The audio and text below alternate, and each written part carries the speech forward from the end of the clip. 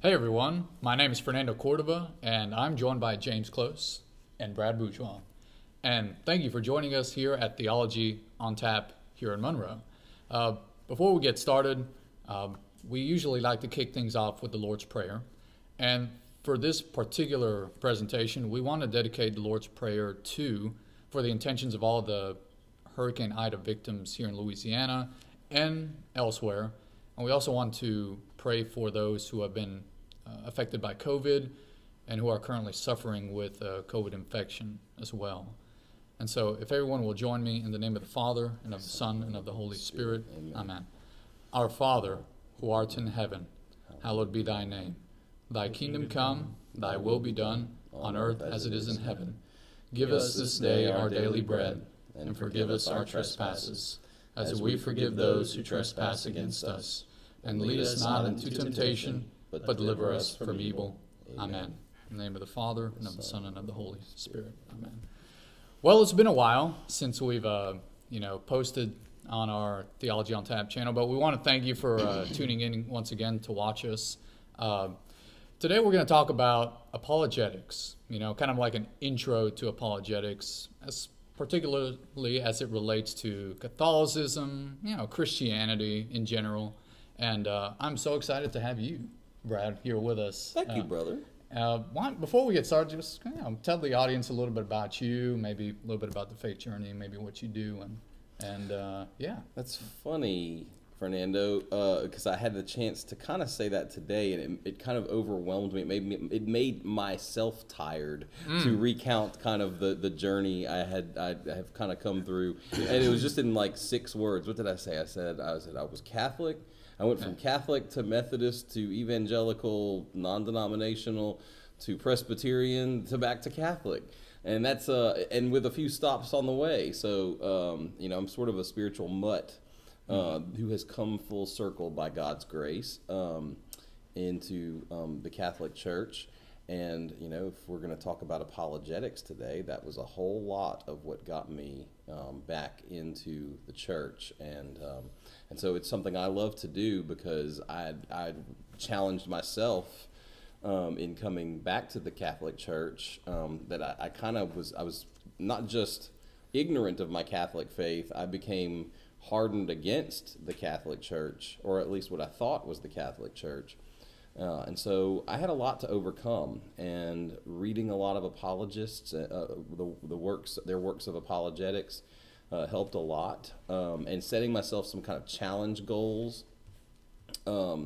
is another thing that kind of helped me to kind of maybe hone and sharpen and be able to give that ready defense that we're called to give in sacred scripture.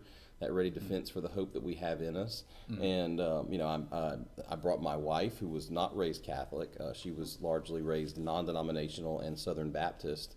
And we brought 3 3/4 children in tow when we were confirmed, because my wife was pregnant with our 4th little blessing at the time. And we've since added another one to that number. So I'm married to the lovely Adrienne, formerly Fries Bourgeois, and we have 5 children. Our oldest is 18, and our youngest is 8. So that's a little bit about me. I'm glad you mentioned, being ready to bring a defense or to give reason for the hope that lies within us. And it's interesting. Whenever we talk about apologetics, it's always important to kind of define terms and define what you're actually talking about with someone else, so that you're not talking past each other. And apologetics comes from the Greek word apologia. And that Greek word is actually used in Pope Peter's, 1 Peter 3:15, when Peter writes, always be prepared to give a defense or reason for the hope that lies within you, and be gentle and reverent when you do it. And so apologia is used to say a defense or to give a defense. So that's kind of what we're talking about today. When you're engaging in apologetics, you're engaging in a tool for evangelization. You're not just defending the faith, you're explaining why you believe what you believe to somebody else who may not be knowledgeable about Catholicism or Christianity in general. In fact, we read at the beginning of Acts where St. Paul was arguing with the Jews in the temple, trying to convince them of Christianity, as opposed to the Orthodox Judaism that's still present today. But what I tell people is, just to kind of set the tone, is what I tell people is, if you're going to get into apologetics, you have to remember that it's primarily, you have to listen to what someone else has to say about Catholicism or Christianity. You want to answer, sometimes you have to ask questions in order to really come down to what they believe, and that way you understand where they're coming from and you understand their perspective. So if you ask questions, then they're going to think about the response, and then they're going to give you a response, hopefully. And that way, okay, now you have a foundation to build upon. So you ask questions, you get a response, and then maybe, if it's an argument, contrary to popular belief, arguments are good. A good argument is a good thing. A lot of people don't know how to argue, but if they argue with you, well, then listen to them to understand, and then challenge, what they tell you. So, and at the end, if you can find some common ground with them, hey, that's great. You're not going to change someone's mind overnight. It's going to take some time for them to be exposed to those new ideas. But you planted a seed and you kind of threw a little smoke into something, maybe stop the gear turning to kind of pause it or slow it down a little bit to maybe check and see what direction it wants to turn or something, Exactly right. You sow that seed, and the reason I learned this because when I was younger, when I was, I always stayed Catholic, I grew up Catholic, but I stayed Catholic because, of course I did my research kind of like you, and I compared what the different beliefs were for each denomination, Christian denomination. But when I found myself, whenever someone would pepper me with questions or objections to what Catholics believe, it's like, why do Catholics worship Mary, right? Or why do y'all baptize babies, right? Why do y'all pray to dead people? The normal, the common ones. Mm-hmm.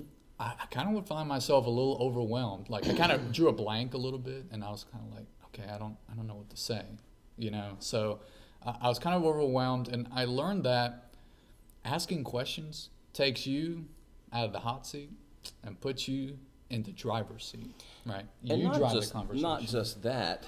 I think we see Jesus's own way. It emulates and imitates the Lord more effectively. Jesus met people where they were. Jesus himself asked questions, and he had the luxury of knowing everything about everyone he came into contact with. But he was probative, and he was probing and just sought to know the person and sought to kind of bring. He did challenge him. He saw him constantly doing that in the Gospels. Mm-hmm. But it just, we all feel better when we are known and at least respected. I don't want to say that somebody off the street you'll say like loved, that you love them but you should. We should love our neighbors. But to someone to feel loved, to kind of lay that foundation, I like to call it making a deposit. It's you show someone respect and try to, on social media, I'm kind of notorious for kind of like setting off Molotov cocktails or something. I'll put out something that's pretty provocative, but then I have friends from all walks of life. I went through I have a pretty varied past, I guess, and friends from all persuasions and political leanings and religious leanings and atheism leanings and agnostic leanings, and so it ends up, it often can be kindling for a just explosion, and I try to very respectfully deal with everybody, and I kind of won't engage if someone is going to immediately be really disrespectful right out of the gate, or I'll challenge them and just, I pray for them inwardly. But I like to make a deposit and to be kind first and foremost, and to show interest. So that when you're saying ask questions, people like to be asked questions. People like to be sought after and and loved and respected. So the question firing approach, maybe not firing, called the scattershot approach. But right. But it at least sort of you ask them their background, and I like the woman at the well is probably the biggest in John chapter 4. Yeah. Is probably one of my favorite times of the Lord operating with humanity and engaging with humanity. He challenged a woman on her whole lifestyle. Yeah. And but only could do that if she knew that she was loved by him. So I think that's important. And go ahead. Just to kind of further touch on that, there's a lot of value in sort of flipping the script and asking questions. I hate to call it a tactic, it kind of is, but what it is, it's called the Socratic method in many contexts. Brad's, of course, familiar with this as well, just from law school. And there's no greater tool that humans have ever really come up with for extracting truth than just simply questioning people. Because in an argument situation, it's so easy to just stand there and throw bombs at people. But it's another thing entirely when you're put on the spot and suddenly you're having to articulate a coherent reason, a coherent, thought process behind what you're saying. It puts people, it kind of, like I said, it flips the script. It makes people actually have to come up with something of substance and think about why they think about why they're saying the things that they're saying. And so, again, I don't want to really call it a tactic, but it's a tool. It's a tool for, developing the argument and for extracting the truth. Ultimately, what we're all in pursuit of is the truth.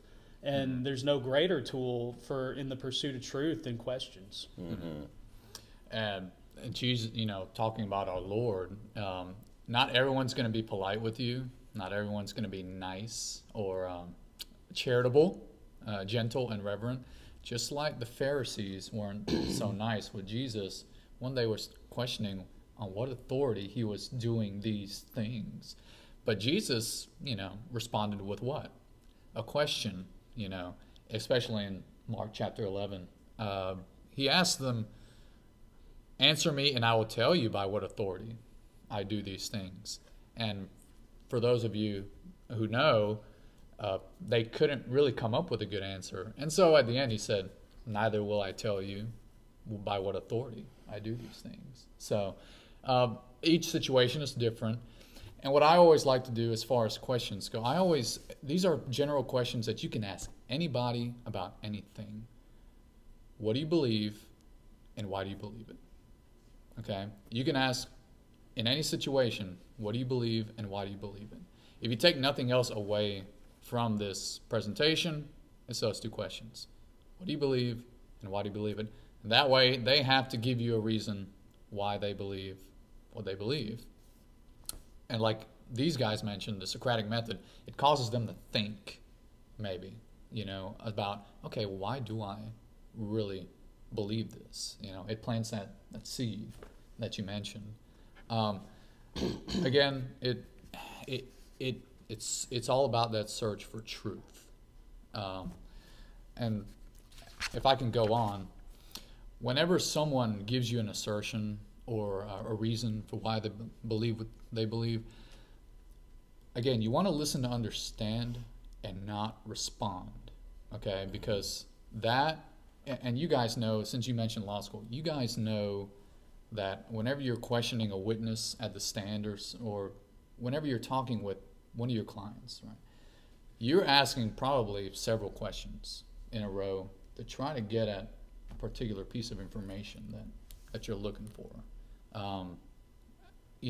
And you guys have been trained doing that in law school. And so that way you're talking to someone instead of at someone. And you're trying to find, like I said, that common ground, that you're trying to build a relationship with that person. I think that person would be a lot more open to sharing with you if you establish that relationship. If you do it, like I said, with gentleness and reverence, as St. Peter says. Knowing that they're a person made in the image of God, and they are entitled, they have that full dignity. Because a lot of times these situations are so charged, and controversy is lit, and there's a kind of an adversarial atmosphere, or climate, And so it's really important to know that this is one of God's creatures, precious, dear, made in His image, fearfully and wonderfully made. You know, so to kind of that whole listening to understand, you're not ready to fire ammunition at them. You're ready to defend your position. You're giving, as St. Peter said, a ready defense, a defense for the hope that's within you. Because we're sharing, we are, as you said, we're sharing the gospel. Yeah. We have a joy for what we have. Otherwise, as St. Paul says, we're of all men most pitiable. If this weren't the truth. So we know we have the truth. And that's, so you can kind of rest easy in that. That's actually one thing that gets me like all fired up about the Catholic Church, is I found that I didn't really have to fight as hard. Like there's so much of this has been thought through, and I don't know, I was able to rest a lot easier as a Catholic defending these positions, because they made more sense. They were much more consistent. And I think they also appealed and resonated with humanity in a much deeper and wider way than than any other teaching, so to speak. And that being said, so once you establish that relationship, and you know the person you're talking to, you're arguing with, and they present why they believe what they believe, well, if the truth's on your side, you know, like it is in the Catholic Church, well then you can start to poke holes, you know, in their reasoning, in their arguments.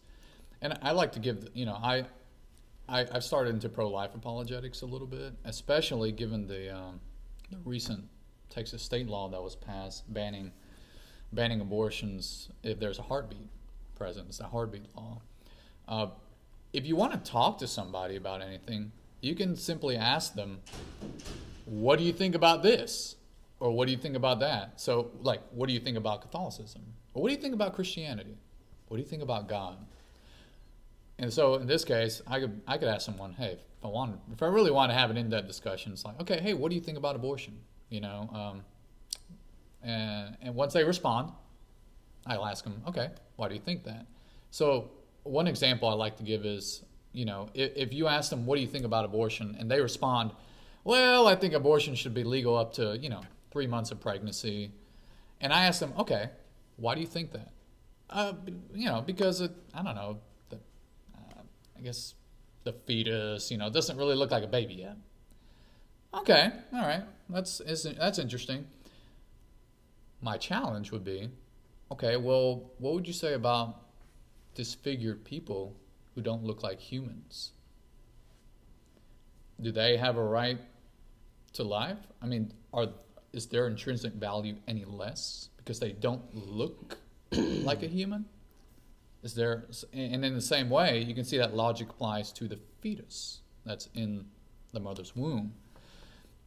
And so that's just one example. Whenever you hear someone make an argument, you also have to ask yourself this question: do the premises in their argument support what their conclusion is, what their belief is? Does their reasoning work? So you mentioned Socrates earlier. An example of a valid argument would be like a first premise: all men are mortal. A second premise would be Socrates was a man. Conclusion: Socrates was mortal. And so you can see that it's very logical reasoning, and it all kind of connects to one premise connects to the other premise, connects to the conclusion. So it's kind of hard to argue with that. And so that's why I say listening is so important, right? You wanna really think through what that person is telling you. It's just an example argument that I like to give. What you don't want to do, and what you have to notice what other people do, is what I call straw manning, you know, an opponent. When I say straw man, I think of like a scarecrow. Straw man or scarecrows, they're easy to put up and they're easy to take down. And what people tend to do is they will mischaracterize your position on something. You know, they'll mischaracterize, like, okay, why do Catholics worship Mary, right? Well, we all know that that's not what we believe. But they'll take maybe what they've heard from someone else and they'll mischaracterize our belief. And people will do that about all sorts of things, you know. It's an easy knockdown, I guess, argument to have, but you have to recognize when that happens and tell them, well, hold up, that's not what we believe, you know, or that's not what the church teaches, you know. Here's what we really believe, or you could ask them a question. It's like, okay, well, why do you believe that Catholics worship Mary? And then they might tell you something interesting. They might say, well, I heard it from so-and-so. Or it looks like you do. It looks like you do. You have statues of her everywhere. Why do you have more? You have more statues of Mary than you have of Jesus. Right. Who that tells me who y'all think is more important. You know. Then you kind of then it kind of brings out a little bit more depth. You know. And you have some stuff to work with. You have some stuff to work with, as opposed to just telling them, well, no, we don't. We don't worship Mary. That way, you have a deeper conversation, you know, like you said, and the straw man fallacy occurs all the time. Like especially like you mentioned social media. I don't argue on social media. Like I have a policy of saying, just no. If someone wants to argue with me, we're doing it in person or we're doing it one-on-one. Not to say not in a public forum, but we're doing it in a more personalized, you know, environment setting. Because on social media, people tend to forget that there is a person on the other end of that comment or on the other end of that argument. And so what happens is people on social media, I feel like people just want to be the right one, right? People just want to win. And most of the time, it's people, they just want to throw bombs, like I was saying earlier, you know, and it's just fighting for the sake of fighting without really putting a whole lot of thought into it. Now, I think there's some value in thought provocation, provoking thought. Guilty. I'm just saying I'm guilty. I'm just saying I'm guilty. I don't fight with people though. I really don't. And that's some of what I'm guilty of is I throw it out there and I like run away. No, if somebody really is earnest about wanting to get to the point, and that's the thing. In general, my policy has been because we kind of reverted or converted to the Catholic faith in sort of a like none of our family really is. I mean, some of our extended family, my extended family is Catholic, but my wife's is not. So we kind of converted, and I was a deacon in a Presbyterian church, so we kind of left in a position that was, you know, all of our people were sort of against what we were doing, or a lot of our people were. And our community, I should say. And so it made for some, the potential for some friction. So my policy has never been that I would beat them up with my Catholic faith. If people had questions about it, feel free to ask me till the cows come home. But now if people get barbed and ugly about it, the gloves come out. The gloves come off. And I will jump in, but I mean, it took me years to get to some of these things. So I was slow, prayerful, and that's another thing. Like, be very prayerful about all of this, you know, and just kind of methodical, patient. I think with both ourselves and with other people, and with the Lord and on the Lord. You know, wait on the Lord to bring Him to where you're going. But I really think, you know, too, you know, we're given these kind of pointers. I can't emphasize enough that, you know, if people are going to engage in apologetics, to know the material themselves, because there's so often where, you know, it's helpful to at least. I wish I'd had somebody that could have told me my errors, the stuff that I did not know about my faith. At the time, you know, whenever I was challenged and left the faith over the Eucharist, you know, I thought I knew what the teaching was, and but it was so much more nuanced than that, and it went a lot deeper, and so I wish I'd known my faith better.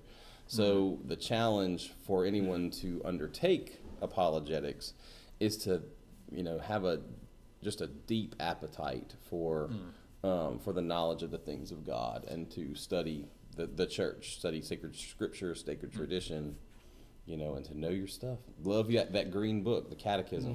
We don't have a catechism out here, Fernando. Where's the catechism? Well, I did, you know, I think I did. I do have it. I just didn't. Mine's all torn up, so nobody will want to see it anyway. Mine's gonna be it's gonna be a Leaning Tower of Pisa over here. Right. Stack too many books, but you're right. In fact, I'm glad you mentioned that, because if you want to get into Catholic apologetics, like, you know, to the extent that you want to, read the Catechism. I mean, that's nice, and I'm guilty of not doing that enough. But the Catechism's got the groundwork for you to get into. It's interesting you mentioned the Eucharist. I'm going to bring up another example. It's a mutual friend of ours, a brother in Christ, Catholic brother in Christ. He recently had a question that he posed, and I got into a conversation with him about it. He had a question that he posed as far as the Eucharist and why non-Catholics can receive it, specifically non-Catholic Christians, like Protestants, for example. I bet I know who you're talking about, I think you do. And I bring it up as an example. I think it's a good one. So he asked, okay, hey, if the Eucharist has healing properties, right? The Eucharist heals us, sustains us, gives us charity and all that good stuff. He said, hey, why can't, you know, our Protestant brothers and sisters partake of the Eucharist, since it has all these graces that it bestows upon us, that Jesus himself gives us? So he asked that question, and we got into a conversation about it. It wasn't a long one, but I didn't tell him that, well, because I didn't respond to him with what the church teaches. I asked him a question. I said, okay, let's assume that, okay, we grant that non-Catholic Christians can receive the Eucharist, okay? I asked him this question. I said, could atheists be able to receive the Eucharist?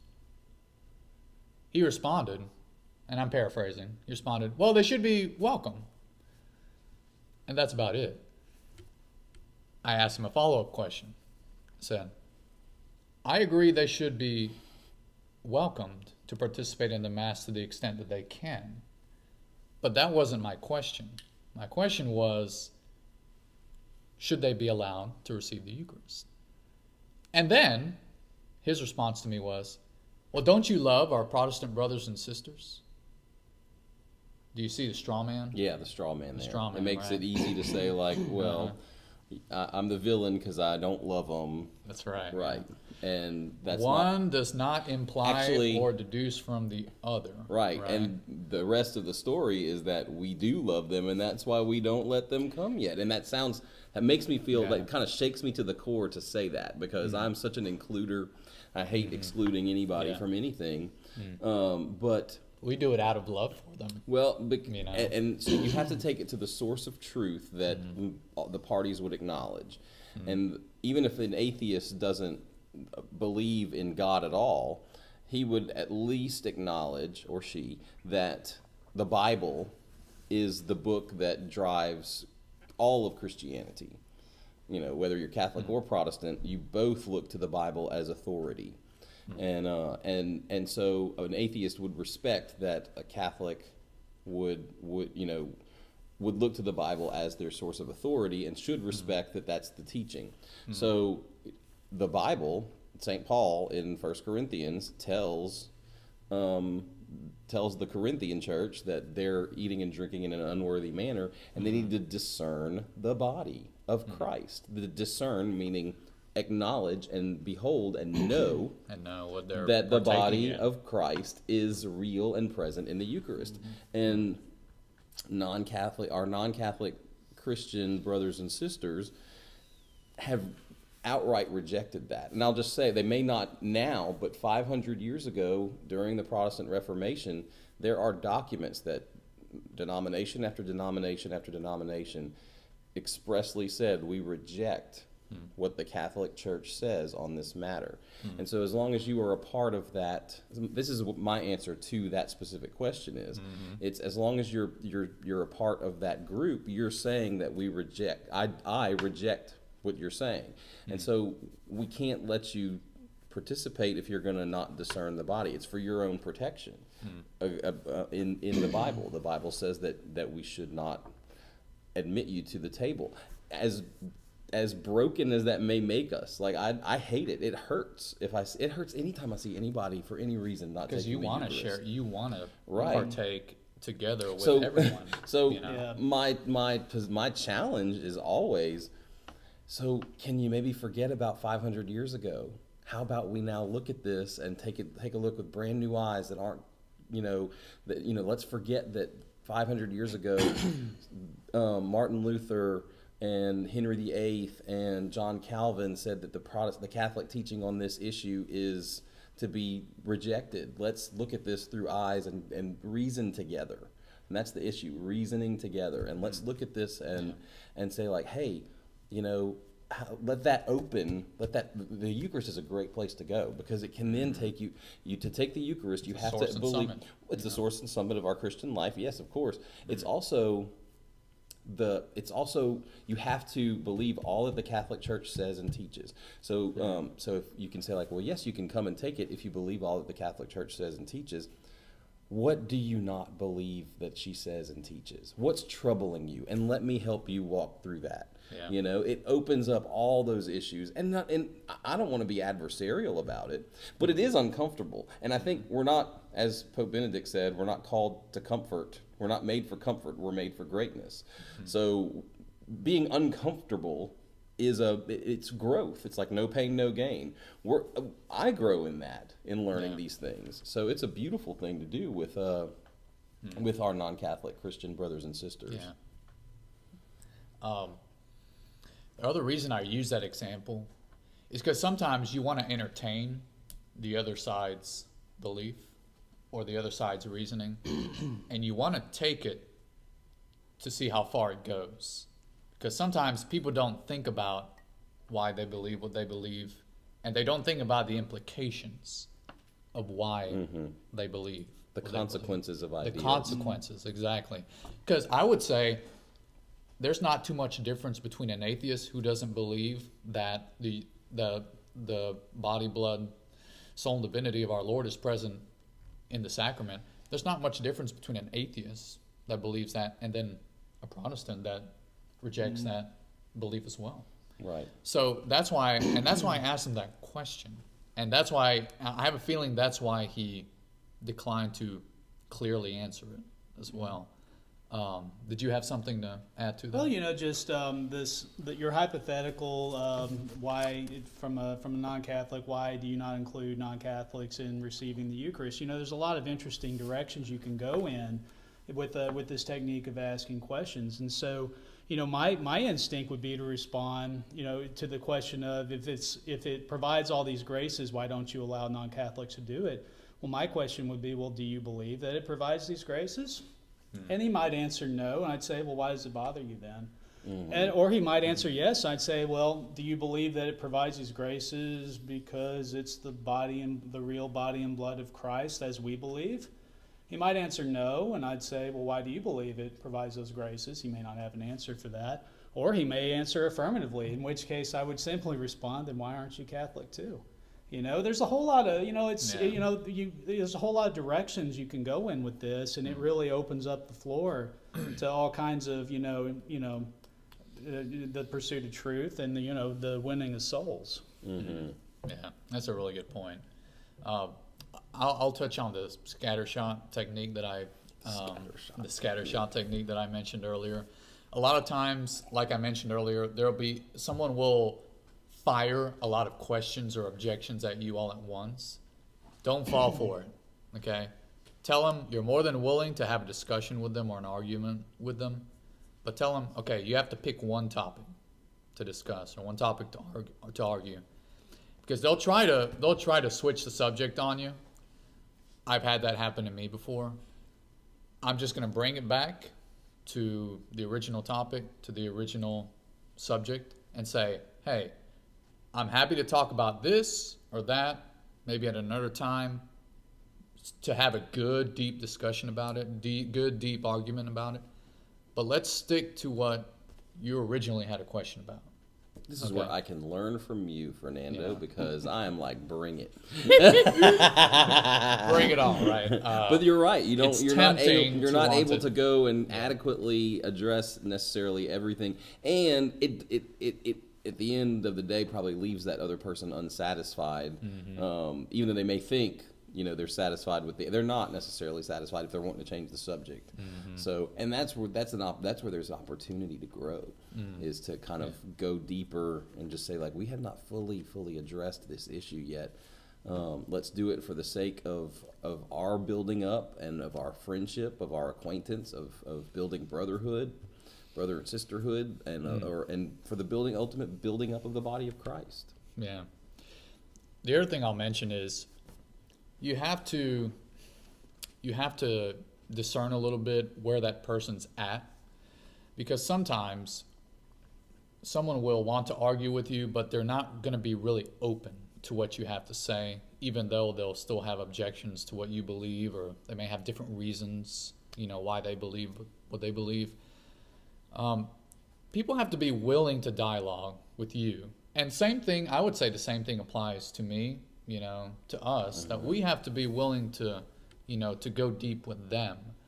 Because if that willingness isn't, if they have a hardened heart, a heart of stone, I guess you could say, there's not too much that you can do to change that. I mean, you could try to open them up a little bit, but you have to sometimes people are not emotionally in a good state to want to discuss a particular aspect of the faith, Right. Of Christianity. Sometimes that emotional state will take some time to break down. I have areas of the faith that I'm like that about, of church teaching. So I think we can bring out that sort of empathy and sympathy with the person that we're dialoguing with, that we don't have it all figured out. Yeah. Even God has not even shown us everything to have it figured out. He still says in Scripture that the secret things belong to Him.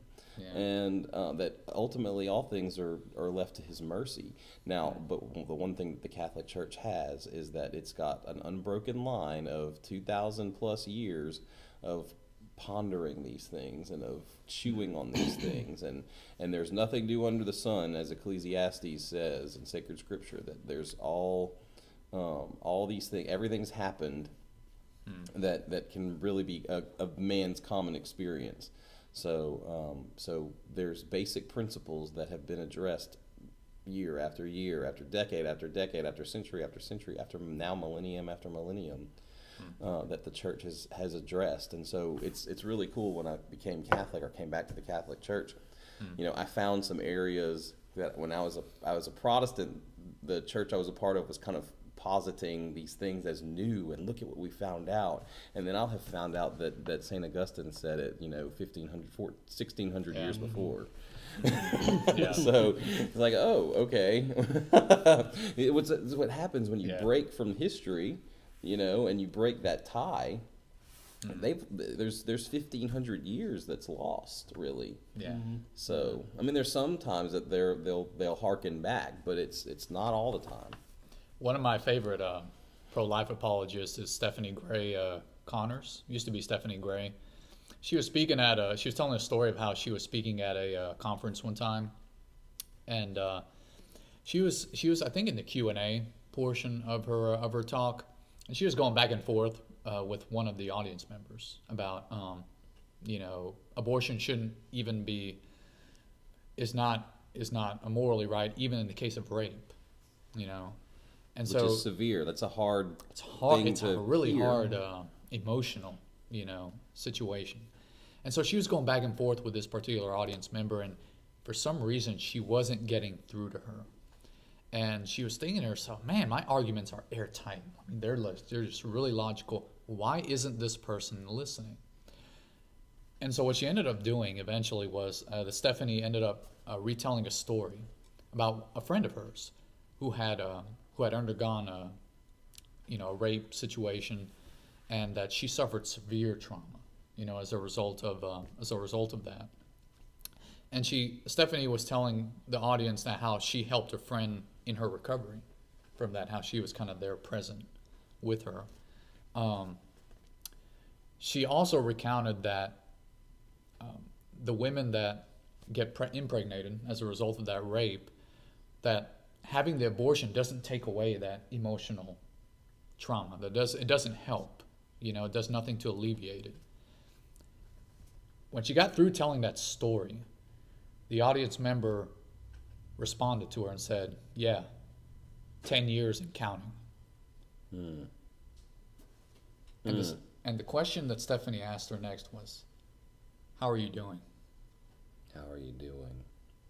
You see how that changed? It engages on a human level and not this theoretical level, because it's real life. This is real life. Everybody's been through something. Everything that we're and who, I'll tell you this, one of my favorite and this is what I recommend them all the time. I mean, the standard Catholic apologetics books, Rome Sweet Home, by Scott and Kimberly Hahn. Good book. The Surprised by Truth series that Patrick Madrid edits, but they're just collections of testimonies.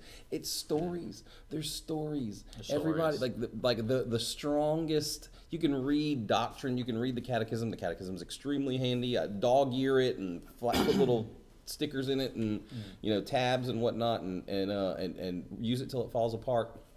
But the stories of real life testimonies, I don't know that there's anything else other than the Eucharist itself that is the sacraments themselves that are as powerful of a sharpener of a truth giver and delivery mechanism and vehicle. I mean, it's just like you can't beat somebody's relatable story. From our smallest childhood, we loved being told a story. So, if you can identify, and that's the thing is a lot of us, especially, I'll say this, James and I are converts. Converts can really relate to, that same struggle. Like I can say like, look, I hated the Catholic Church. I burned a Bible because it had a picture of Jesus in it. And I was anti-pictures of Jesus and thought that there should be no representational art in Christianity. And that usually, I teach confirmation, and when I tell like my first night teaching the kids, they're like, "What? You did what?" I mean, and I thought I was doing a good thing. I was destroying idols. But it's it was.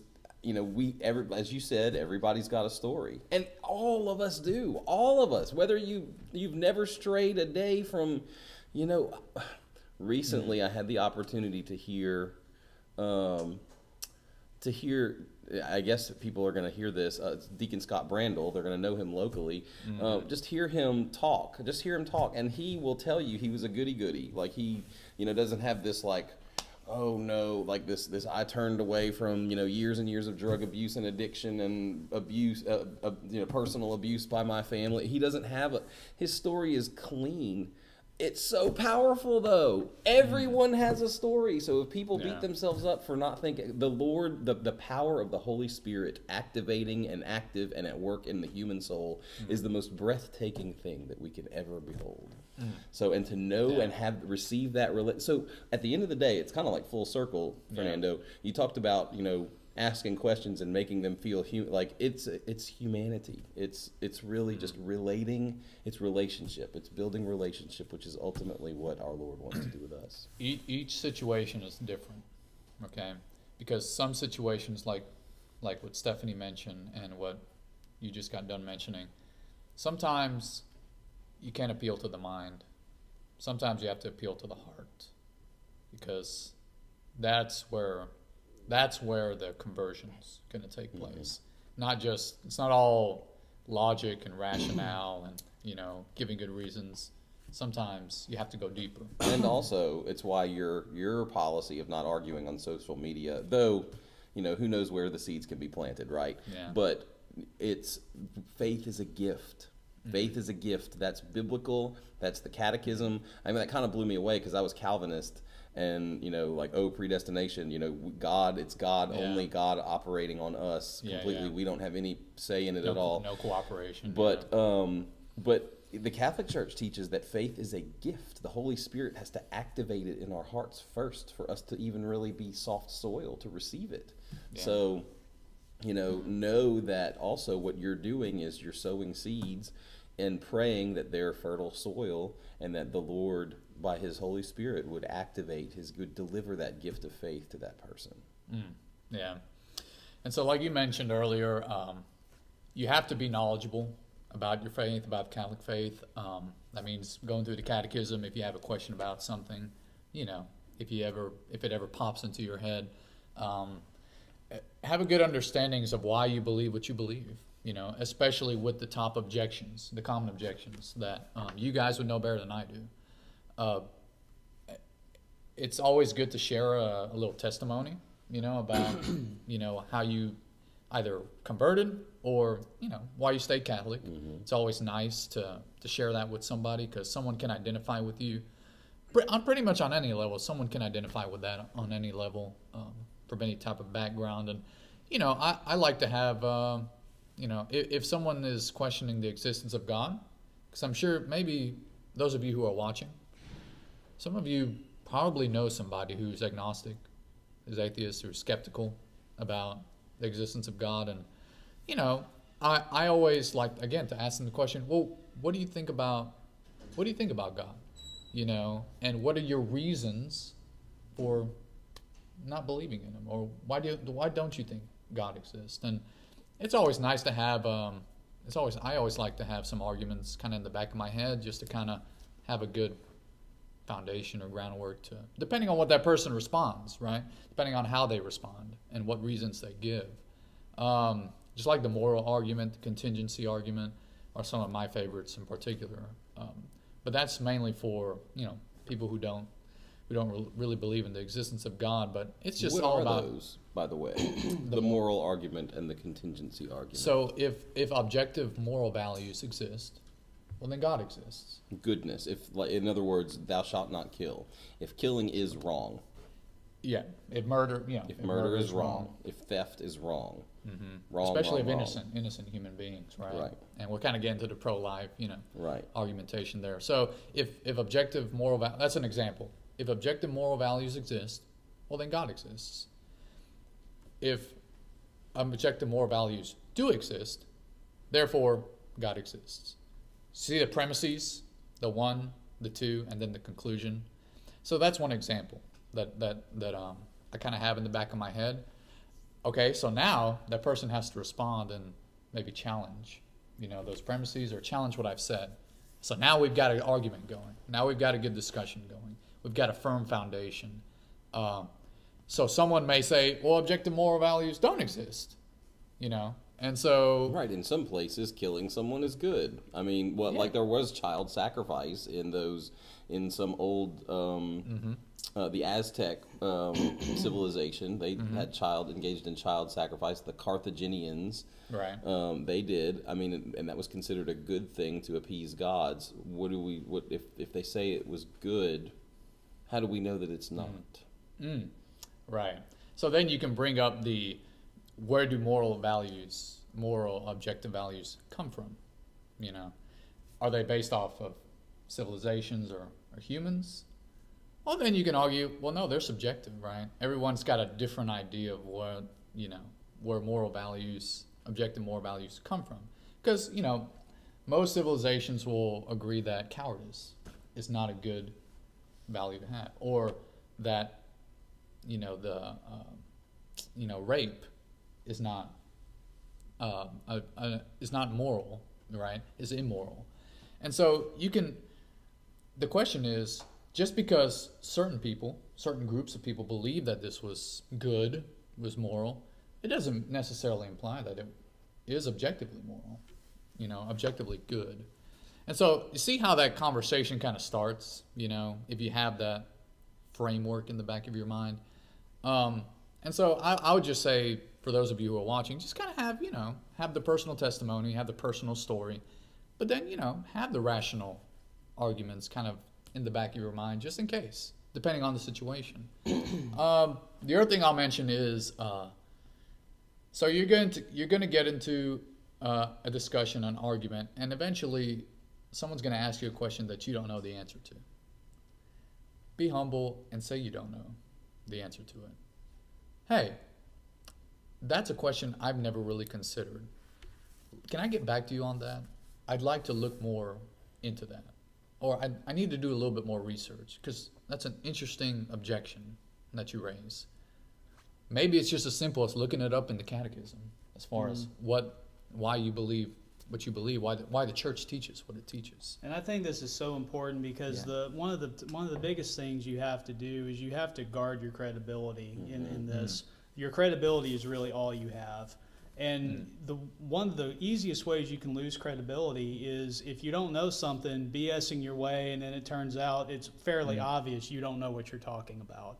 And so it's better to just be humble, as Fernando said. If you don't know something, just say, you know what, that's something I'm not that familiar with, but I'll get back with you about it. Right, we're all about the truth here and bringing out the truth. So to interpose something we don't know is true, like is sin. Because we know the truth is the truth sets you free. The truth is what we're trying to get at. So we don't put falsehood into any of this. And not that we would want to, but the vulnerability there is pride.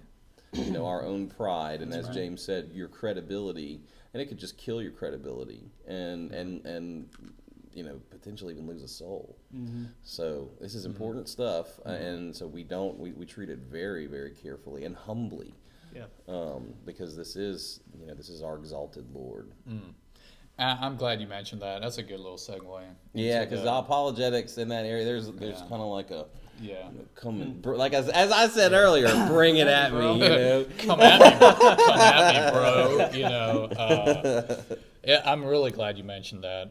As far as you mentioned losing the soul, always remember, keep in the back of your mind that you're contesting an idea, like you're arguing against an idea. You're challenging an idea. You're not attacking a person, right? You're not objecting against the person that you're speaking with.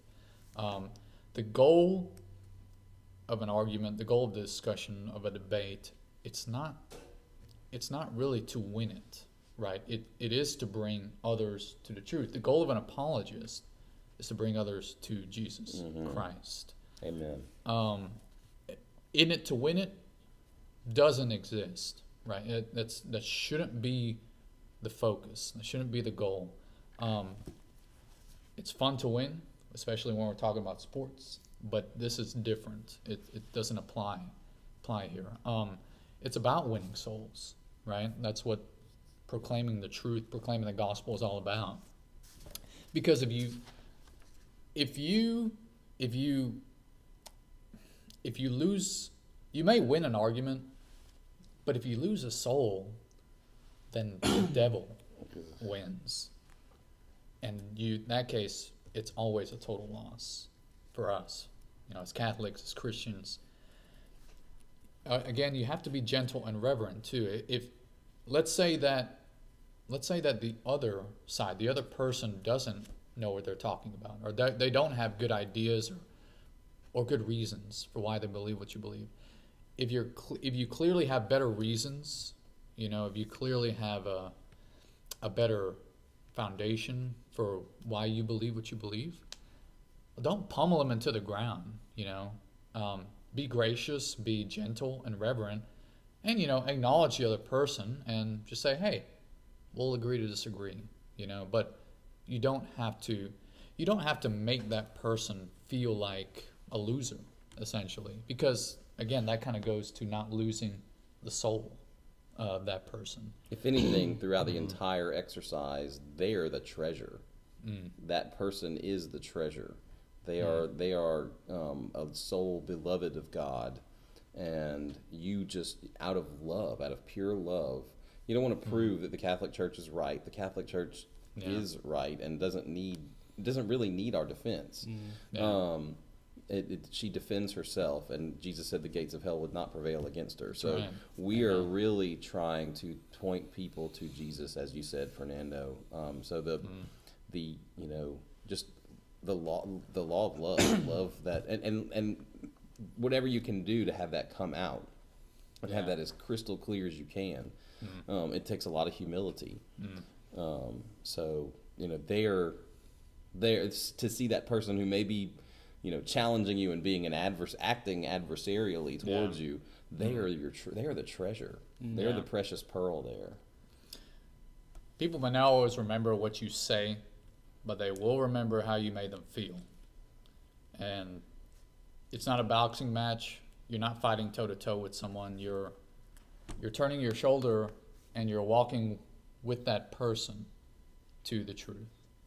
And I think that's pretty much what I would say on that. Yeah, and just to kind of just build on that, we're not talking. This isn't about scoring points. This isn't, in a normal intellectual argument, you try to score your points, you try to get your shots in. This isn't the case. We're talking what's at stake is hearts and minds, and that's the highest possible stakes. We're talking about souls, and so it's not a debate on the merits of Texas A&M football versus LSU football like you might see on Facebook. Go Tigers! Or why the Democrats are. I don't have a dog in this fight. Who knows? Anything. This is a completely different ball game. It's hearts and minds and it's souls, and the stakes are the highest possible. So that gotcha moment is so tempting. But yes, it is. But it's not what we are about. It really isn't, and it's so tempting. I've been in it, and I've done them. I've done the gotcha, like the ha ha ha, like this is why, and and a lot of it's from old dear brothers in Christ that objected to where I went, so they're kind of attacking that position, and so the defensive was already kind of ratcheted up.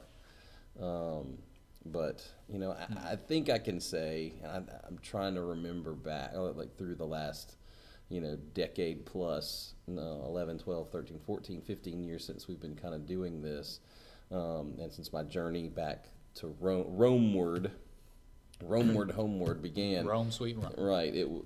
I don't know that I've really gotten to where I did irreparable harm to any of my Protestant brothers and sisters or atheists. But in fact, one of my dearest friends in the world is an agnostic, and he's very fascinated with my faith, and that that's kind of a point. He's not a Christian, or not at least an open one, but he one thing that's probably your biggest argument is that you live faithfully. That you live faithfully in accordance with the teachings of the church. My wife asked him, Rick, why are you so fascinated by like the way we practice our faith? He came to my confirmation and brought me a St. Joseph's statue. Oh wow! As a gift, and he said, like, because I've never known anyone that actually sacrificed their own interests and desires and wants for what they believe, like that actually wanted to live. Like it's usually people pick and choose and say like, oh well, but I'm gonna use birth control. That's the one thing I don't. But it's people living faithfully is magnetic. And I completely agree with that. And it's interesting. I've had a hand in bringing quite a few people into the church since I converted back about 9 years ago. But I've never actively gone out and evangelized and tried to pull people in. It's always been they've just been watching me, and they saw good things happening in my life. They wanted to know more about that, or they wanted a part of that. Praise God! Praise the Lord. Yeah. Powerful. Anything else? Go Jesus! Praise the Lord. Praise the Lord Jesus Christ. Well, guys, thank you so much for tuning in, for listening. We really appreciate your tuning in and for your support as well. We'd ask that you would further support us by liking us on Facebook, Instagram, YouTube, subscribing, following, whatever you need to do, so that way these Google and these other secular organizations will be forced to let you know whenever we post something new, whenever we post new content on our Theology on Tap pages and channels. And so again, Thank you, and until next time, stay thirsty, and God bless. God bless.